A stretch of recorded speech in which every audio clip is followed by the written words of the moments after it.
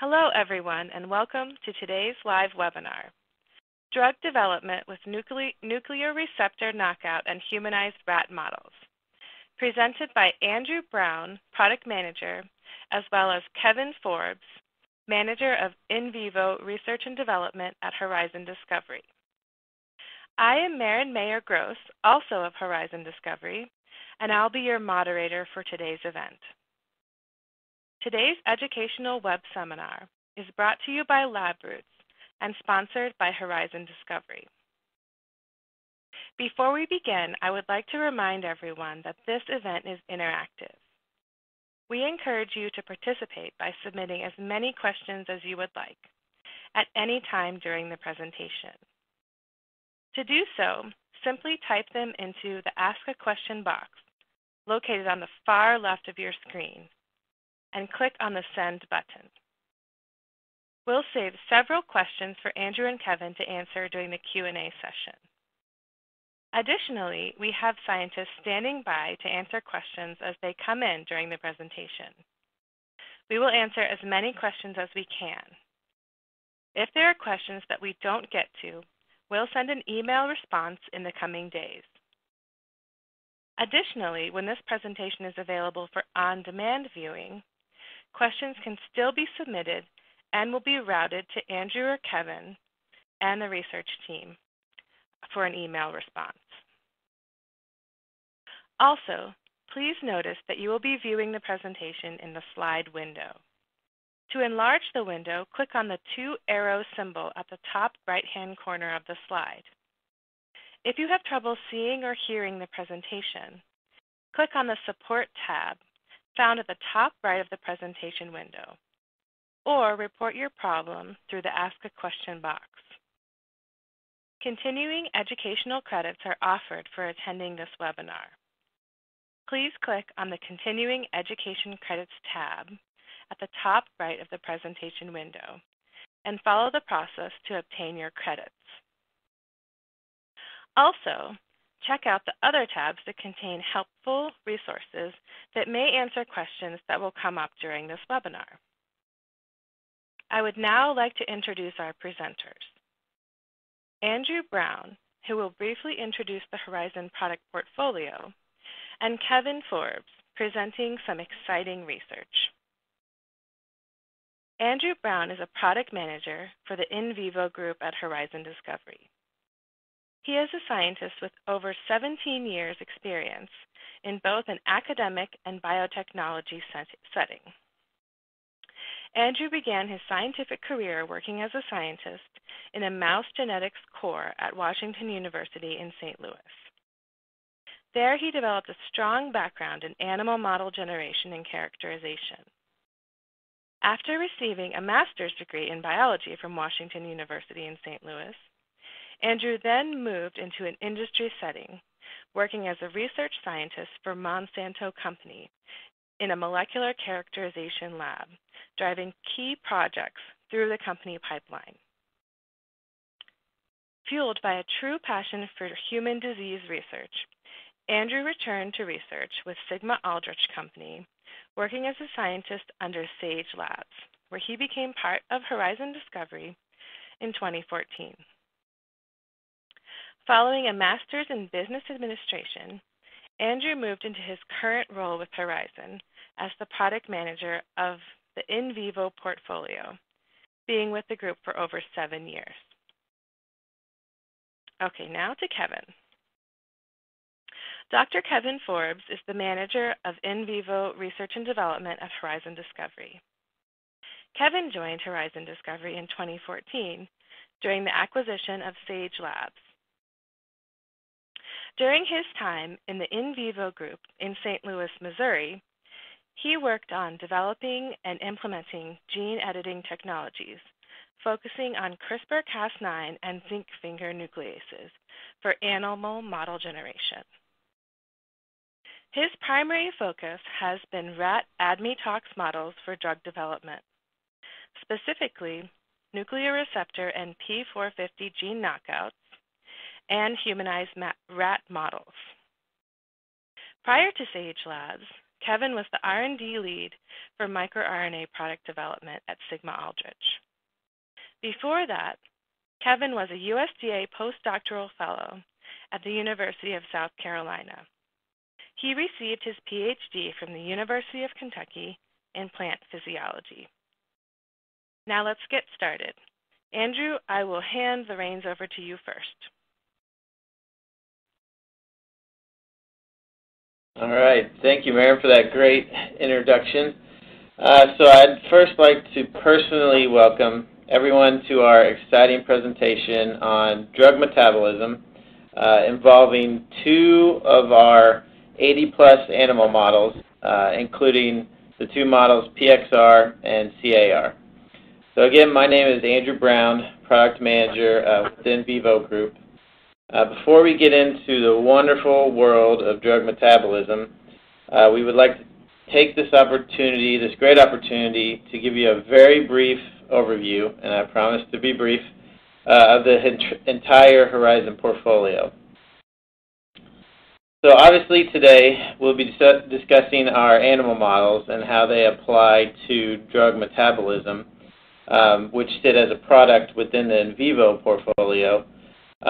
But however, Horizon has a whole and a very large and extensive offering of both products and services outside of our in vivo offering.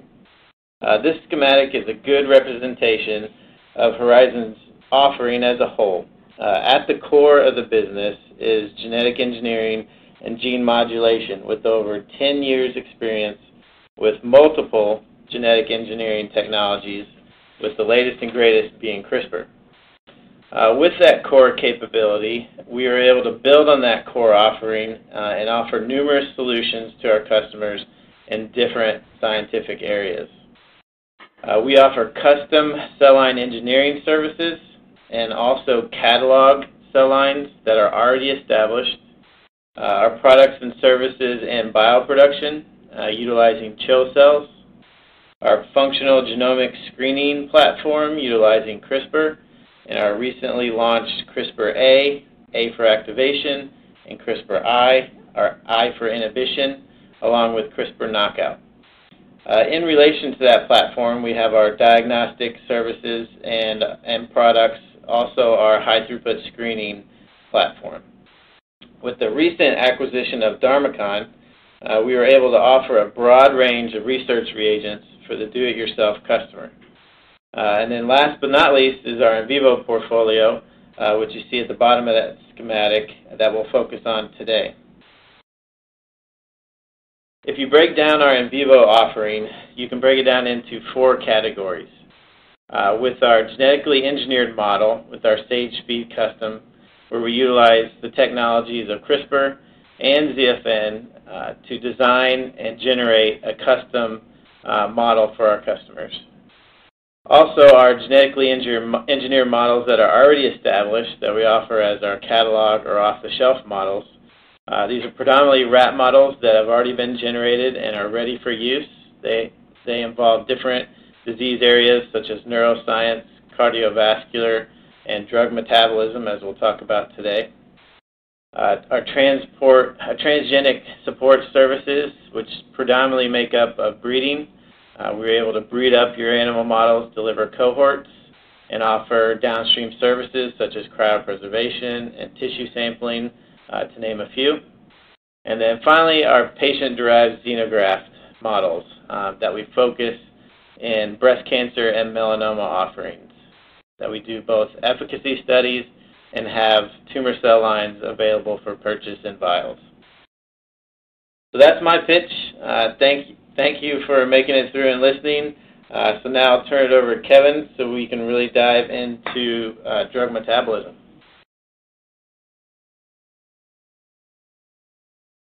Thank you for the nice introduction, Maren and Andrew.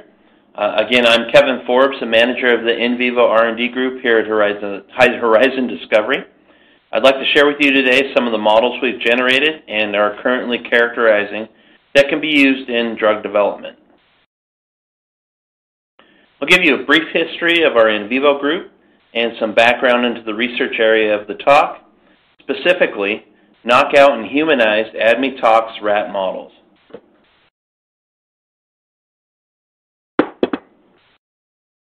I'd like to start by giving you a little bit of a history of the in vivo group here at Horizon Discovery. In 2007, Sigma-Aldrich partnered with Sangamo Biosciences, now Sangamo Therapeutics, to license their zinc finger nuclease technology for product development involved in research application. Sigma parlayed that into launching Sigma-Aldrich Genetic Engineering Labs, SAGE Labs, in 2009 with the purpose of applying ZFNs to animal model creation. In 2013, Sigma sold off the in vivo business to a venture capital group, and in 2014 we were acquired by Horizon Discovery. And as Andrew had mentioned, our focus is on custom knockout and knock-in model generation in mice, rats, and rabbits. We also offer tumor and PDX services around efficacy studies in the mouse, and we offer off-the-shelf catalog rat models of disease. And finally, not listed here, and Andrew had mentioned, is we also offer transgenic services that revolve around all of these areas.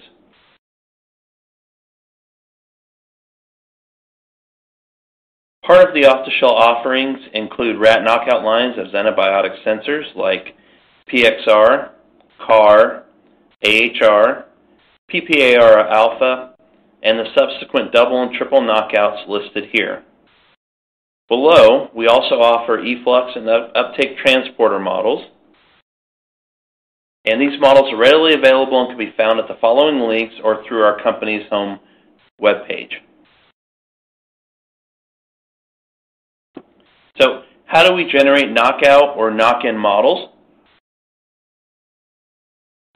So, regardless of the nuclease technology that you're using, whether it be zinc finger or tau domains, flanking a precise region within the genome, each one fused with the FOC1 enzyme to generate a dimer, or small guide RNAs to direct Cas9 to that same region, the CRISPR-Cas9 system, you're generating a nuclease-induced double-stranded break. There are two pathways utilized for double-stranded break repair: non-homologous enjoining or homology-directed repair. For non-homologous enjoining, besides correct and precise rejoining, the hope is that you get a incorrect repair that'll create a mutation within your target. Examples are gene disruption, direct ligation, deletion, inversion, or a translocation, all targeted mutagenesis.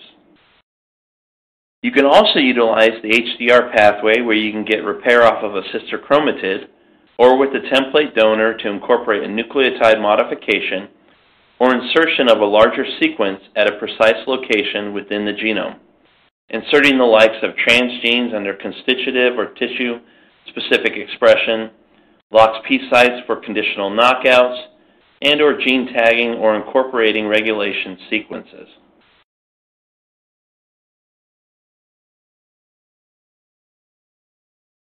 So, what are xenobiotic sensors? They are classified as nuclear receptors, transcription factors that bind foreign or endogenous ligands, prescription drugs as a foreign example. Then this binding causes a conformational change in the receptor, and they bind to xenobiotic response elements within promoter regions and regulate the gene expression of phase 1 enzymes, the P450s, phase 2 conjugating and metabolism enzymes, and transporters. So in essence, regulating drug disposition genes by chemical activators. In this process of drug introduction, binding, activation, and metabolism is a continual process and can have an impact on how prescription drugs function within the body.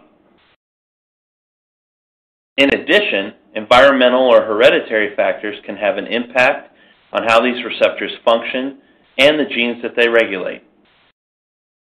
And finally, since we are talking about rodent models, there is species differences in terms of ligand binding. The human PXR, as an example, has a preference for rifampicin, and the rodent PXR, PCN. As for CAR, differences in CITCO versus TCP/BOP binding, but both have an affinity for phenobarbital binding.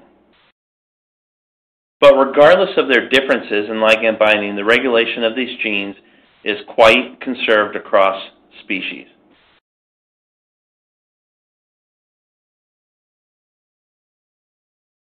So a number of non-genotoxic chemicals have been shown to produce liver tumors in rodents. A good case study that's continually being looked at within the field is mode of action studies in rodents for phenobarbital treatment. Phenobarbital is best known as an anti-epileptic drug. So wild-type mice develop liver tumors after phenobarbital treatment, but mice that are knocked out for the CAR gene do not. And humanized mice for the CAR gene in the knockout background after phenobarbital treatment also do not develop liver tumors. So this suggests that the liver tumor formation is associated with the induction of mouse antibiotic metabolizing enzymes and its mouse-specific, no human relevance. If you look further into the literature, it also suggests that phenobarbital treatment produces liver tumors more readily in the mouse than in the rat. Hence, it's necessary to have both mouse and rat models available for rodent liver mode of action studies. Hopefully this gives you some insight into how models like this, especially ones focused around the nuclear receptors, are utilized in toxicology studies.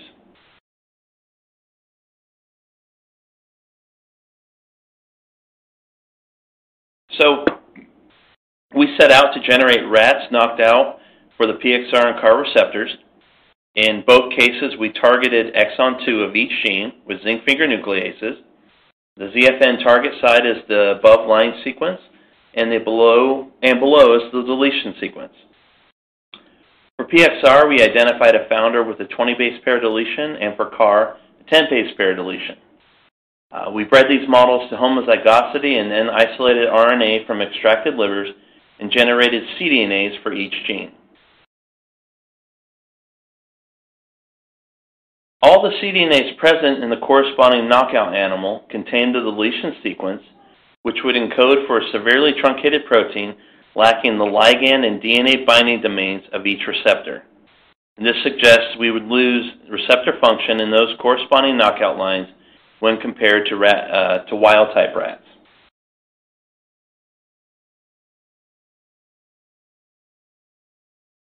Weight change is the first indication that the function of these genes was in fact altered in the knockout animals. We also bred the CAR and PXR knockout lines to generate the double knockout for PXR and CAR. The plots are listed accordingly from top to bottom: PXR knockout, wild type, double knockout, and then CAR knockout. From the time frame of 10 to 15 weeks for males and 8 to 15 weeks for female rats, in both genders, disruption of PXR led to weight gain, although in male rats, the increase was not statistically significant. In addition, the male double knockout rats were significantly lighter than wild type, whereas female double knockout rats were comparable to wild type counterparts.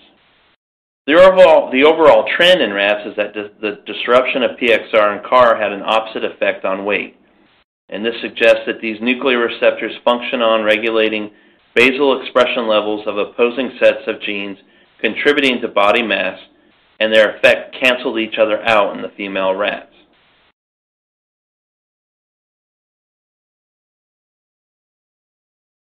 So what about further functional analysis? Here's our workflow for our functional characterization of the single knockout lines, and again, the double PXR CAR knockout line we bred. We start with 10-week-old males, 3 biological replicates, and treat with corn oil, our vehicle, PCN, a known PXR agonist, or TCP-OBOP, a known CAR agonist. We euthanize the rats after a set amount of time of treatment, collect the same region of the liver, homogenize the tissue in Trizol, and then proceed to extract and purify total liver RNA. Then we generated first-strand cDNAs to be used in cyber arrays or TACMan qPCR assays, run those reactions on our real-time machine, and generate output data, above here for cyber and below for TACMan assays. And then finally, analyze the data.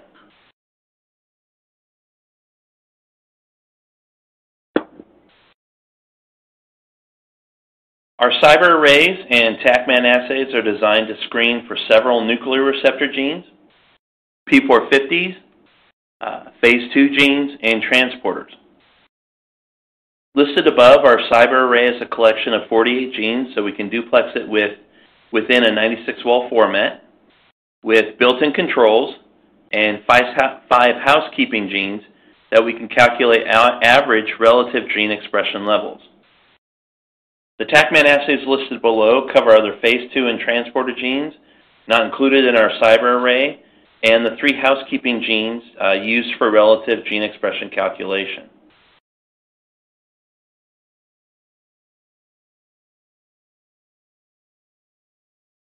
So the hope with the output data is that we observe changes in the threshold detection, the CT values, of the gene of interest, whether it be from the knockout itself or from chemical treatment when compared back to the detection level of the housekeeping gene in terms of relative expression levels.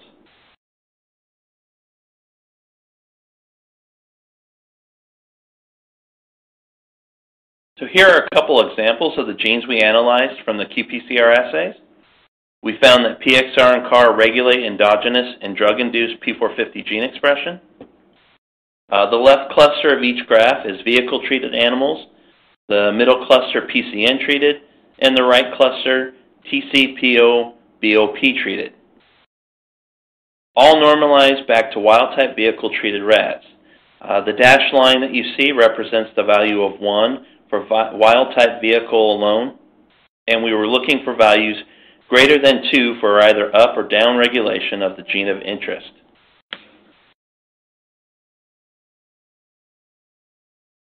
When we looked at just the vehicle-treated rats for CYP3A1 and CYP2B2, there were elevated levels of each gene in rats that lacked the PXR gene, represented by the red arrows. And for CYP2B2, the levels were reduced tenfold in the CAR knockout, the blue arrows. So if we look at PCN treated compared to wild type, in 3A1, for example, when we compare wild type PCN to vehicle, the purple arrows, there's an induction of CYP3A1 gene expression. However, when we do the same comparison with PXR knockout, the red arrows, there's no longer an observed induction of CYP3A1 by PCN.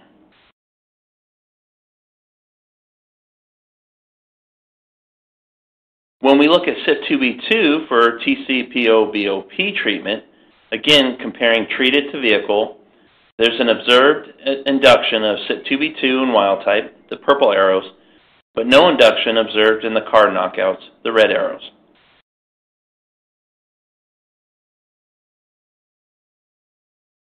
Looking even further into the data for CYP3A1 in terms of PCN treatment in the CAR knockout, we observed activation as with wild type, since the PXR receptor is still present, and the same goes for CYP2B2 with PXR knockouts, since the CAR gene is present in those animals as well.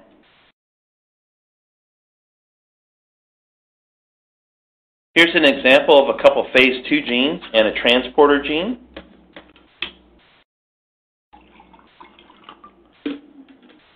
UG2B1 follows a similar pattern as observed with CYP2B2, being upregulated in PXR knockouts and downregulated in CAR knockouts at the endogenous level. However, no change in expression level regardless of drug treatment compared to vehicle. For another phase 2 enzyme, SALT2A2, and a transporter, SLCO1A2, there's no change in endogenous levels. However, there is a loss of PCN induction in rats lacking the PXR gene. Again, comparing wild-type treated to vehicle, the red arrows, and PXR knockout treated to vehicle, the purple arrows. So in essence, what we have here is a loss of receptor function in the knockouts. Here's a summary of the data. In the absence of a functional PXR gene, These genes are upregulated in the absence of CAR. A minor 3A4 family member, the P450 CYP3A9, is upregulated, and CYP2B2 and UG2B1 are downregulated. As well, the PCN induction of the following genes are tied to PXR gene function and CYP3A9 to CAR function. The only TCPOBOP induction of CYP2B2 is related to the CAR gene function. And all this data is in good agreement with published data from human primary hepatocytes, knockout cell lines, and knockout mouse models.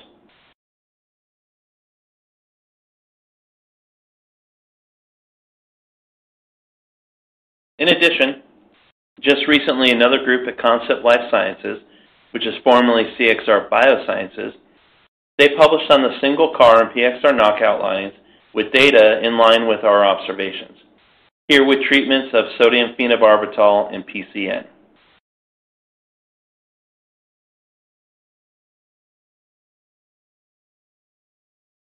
In addition to having in vivo rat lines for PXR, CAR, and the double knockout, we've partnered with In Vitro Admit Labs, IVAL, for the isolation and cryopreservation of hepatocytes from those models.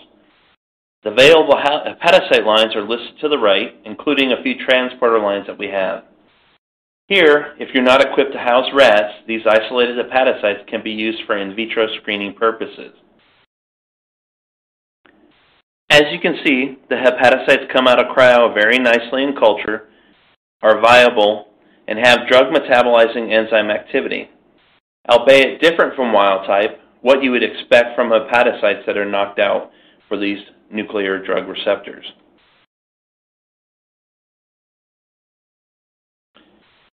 So we plated and screened those hepatocytes with PCN and TCPOBOP and found that they are functionally equivalent to the in vivo models. Similar loss of gene induction with those corresponding compounds. As an example, here we look at CYP3A1 comparing treated to vehicle treated within each knockout line compared to wild type, and we observed induction of CYP3A1 gene expression from both compounds and the loss of that induction within the corresponding knockout line.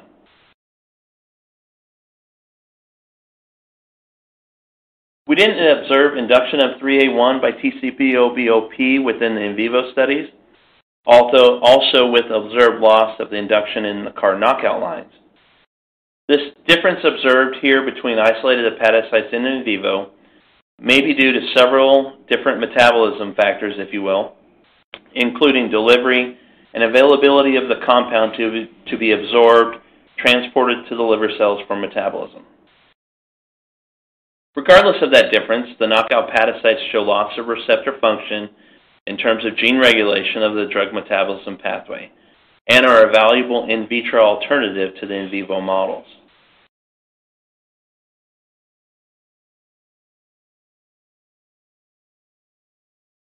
So, those knockout models fit right into the humanized model we have generated. A rat knocked out for the CYP3A family members, PXR, CAR, as we've mentioned, and another receptor, AHR. Then we humanized the rat via back transgenesis, which is random integration of the human gene, for the corresponding human genes. It is also imperative that these genes express both in the liver and the gut. So with this model, we will have loss of the rat function of these genes and complemented them with their human counterpart. So this will allow for a human-specific study within an in vivo animal model. The advantage the rat has over mice for this particular model, it's of larger size. In essence, you can do more frequent blood draws, easier surgical procedures like cannulations for continued drug delivery, and they're better maze runners, meaning better neurological models of study. So I mentioned we made a knockout for the AHR gene. So here's our AHR knockout model. Again, here using ZFNs to target exon 2. And we identified a founder rat with a 760 base pair deletion that spans intron 1 and exon 2. These rats have a loss of AHR gene expression, and when treated with a known AHR agonist, TCDD, we observed loss of TCDD induction of CYP1A1, CYP1A2, and the transporter ABCC3, which is MRP3, when comparing the knockout to wild-type rats. In addition, as seen with other nuclear receptors, PXR and CAR, we observed reduced endogenous gene expression levels of a P450 gene, CYP31A2, the middle graph here, in the AHR knockout.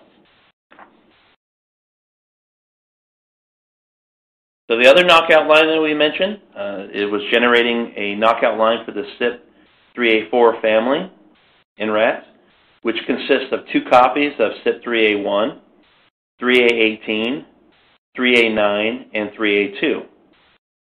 We co-microinjected into rat embryos small guide RNAs that target the 3A genes and identified 4 founders out of 30 live births with deletions at all targets and both alleles. One of those founders contained deletions at all the alleles that are predicted to generate missense mRNAs. We backcrossed that founder to wild type and bred to a homozygous knockout colony. We isolated liver RNA from those knockouts, screened via qPCR, and as seen at the bottom left here, the graphs, we were able to determine that we had loss of gene expression for the rat 3A4 gene family when compared to wild type on the right of each graph. So we saw a reduction of expression of each 3A4 family member in the knockout line.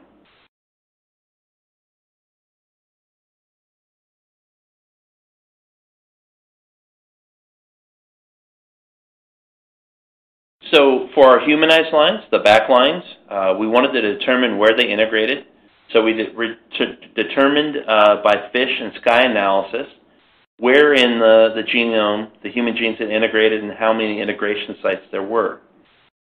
So using FISH analysis in the above panels with metaphase chromosome spreads generated from rat blood cells, either looking at wild type or the back humanized lines, we probed with a back gene-specific green labeled probe and an X chromosome paint probe in red. As you can see in this example, we have 1 integration site, one green dot for a het rat, and 2 for a home. And in the panel below, this back could be located in a particular chromosomal arm within the rat chromosome 15 using FISH and SCI analysis.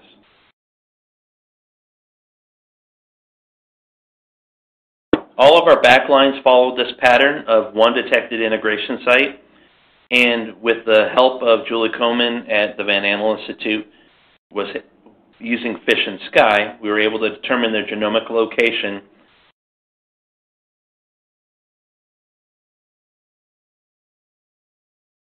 So here's the rat chromosomal map with the location of the endogenous rat genes we've knocked out in the blue boxes, and the red bars representing where within the genome the human genes have integrated. And this aids in breeding of the traits within the humanized model to homozygosity.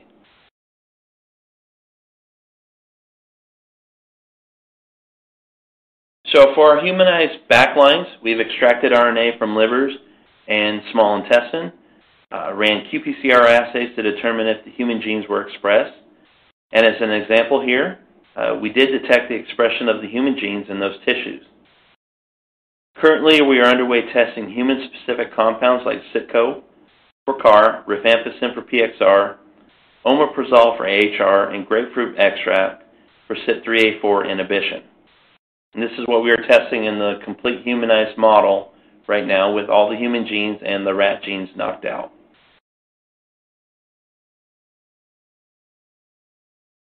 So in review, PXR and CAR nuclear receptors regulate endogenous and induced drug metabolism and transporter genes. These knockout models are useful for studying metabolism of xenobiotic compounds, hepatotoxicity, and complement existing cell and mouse models. And for the humanized rat, we'll know soon their function in studying the metabolism of xenobiotic compounds and hepatotoxicity. So with that, I'd like to recognize the members of the R&D and Ops group, members of the animal facility who provide animal care and treatments for the animals, our partners at IVAL for hepatocyte isolation, Tom Saunders, who has aided us in terms of back transgenesis, and Julie Coleman at the Van Andel Institute, and Cell Line Genetics for our fish and sky analysis. I thank you for your time and will entertain any questions you may have. Thank you.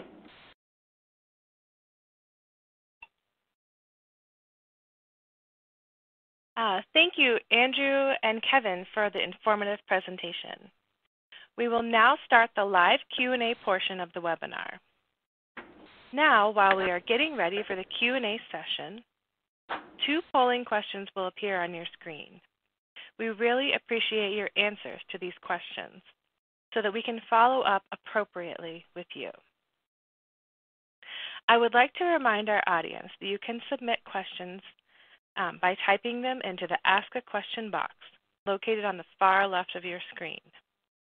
Just type your question into the box and hit send. We'll answer as many of your questions as we have time for. Okay, Kevin and Andrew, you're both unmuted and back on the lines, correct? Yes. Yep. All right, all right. The first question in the queue here is, how many compounds have you tested for your PXR and CAR knockout lines? I assume that one's for me. This is Kevin. Yeah, so far. Yeah, sorry, Kevin. So far, we've just tested internally PCN and TCP-OBOP for both models, but that recent publication by Concept Life Sciences added, treatment with sodium phenobarbital to that list as well. So far, it's been 3 compounds. All right, excellent. Okay, let's see. The next question I have here, this one's clear. Dear Dr. Forbes, have you thought of doing RNA-seq on your knockout lines compared to wild type? Wouldn't that give a more complete picture of the gene regulation role of those receptors with or without treatment? Yes, we have, and that's a very good question. That would be extremely valuable data in terms of looking at global gene expression. In addition to xenobiotic function, the PXR and CAR receptors have been linked to other endogenous metabolism pathways, obesity, you name it. There's been a really strong link to those receptors. So the current plan is to compare wild type, the individual knockouts, and the humanized lines, and look at the differences and the complementation by those human genes. So that is in the queue and something that we are looking at doing. Excellent. Thanks, Kevin. And to another question for you from one of our viewers. Do you have a hypothesis for the difference between the weight of the male and female double knockout rats? So, as a review, the data suggests that these nuclear receptors function on regulating basal expression levels of opposing sets of genes, contributing to body mass, and their effect canceled each other out in the female rats. Similar observations on gender differences have been made in mice in terms of gene regulation of metabolism genes, and it very well could be tied to hormonal changes, since the differences are observed once these animals have reached sexual maturity. It also raising the questions of whether it's sufficient to use only male animals for pharmacological tests as the standard method currently used. Oh, interesting. Okay, to the next question coming through. This one looks like it's for Andrew. How readily available are your knockout lines? Sure. So our rat models are maintained as a demand-based model, with that meaning as more orders come in, we scale up breeder pairs to try to reduce waste. As you will see on our website, the models are listed with one of 4 statuses. Those 4 statuses are readily available, which generally means we can deliver animals within a 2 to 3 week time frame. Secondly is available, which means we can generally deliver those within a 4 to 6 week time frame. Limited availability, 6 to 10 weeks, and then also cryopreserved. So preferred age of delivery is also a factor on how available the animals are. These statuses are constantly changing, so it's best to inquire through our website or through your local sales representative so we can get you an estimated timeline for delivery. Thank you, Andrew. And it looks like the next question is for you as well. Of course, how much does it cost for each knockout animal? Yeah, no, great question and the ultimate question. So generally these models can range from either $200 up to $500 per animal. And it's really dependent on two factors, the age of the animal that you would like delivered and also the customer type, with our academic customers receiving significant discounts on the models. Our prices on our website are currently listed as commercial prices for industry customers. So for academic prices, it's best to inquire, which you can also do through the website or your local sales representative. Excellent. All right, it looks like the next question is back to Kevin. How long can you culture and treat the cryopreserved hepatocytes? So far, we've cultured and treated them up to 7 days. With the adaptation of newer culturing methods coming out almost daily in the field, the hope is that they extend them out to at least 21 days, maybe more. But right now, we've only done the testing up to 7 days. Great. Thanks, Kevin. Okay, the next question I'm seeing here, let's see, this one is probably for Kevin again. How will you know your humanized lines are truly humanized and not from potential secondary effects from remaining rat genes? The best option we have is by rodent and human-specific compound treatment, of the wild-type knockout lines and the humanized model. Then look at gene expression and metabolite profiles to determine true humanized gene function and not the rat mechanism of action. All right, great. Oh, okay, so it looks like we are approaching the end of our time slot, and we can address one last question. This one appears to be for Andrew. How long is the time frame if I want a custom knockout or knock-in rat involved in ADME tox? I don't see it in your catalog. Sure. No, that's a great question. If you browse through our catalog and we don't have a specific gene knockout or gene knock-in model in the catalog, we'd love to provide that as a custom model through our SageSpeed custom model services. So the time frame from purchase order to delivery of a F1 breeder pair or breeder pairs at 6 weeks of age can be as little as 5 months. Keeping in mind that's delivery of F1 breeder pairs, so the founders will actually be generated much sooner.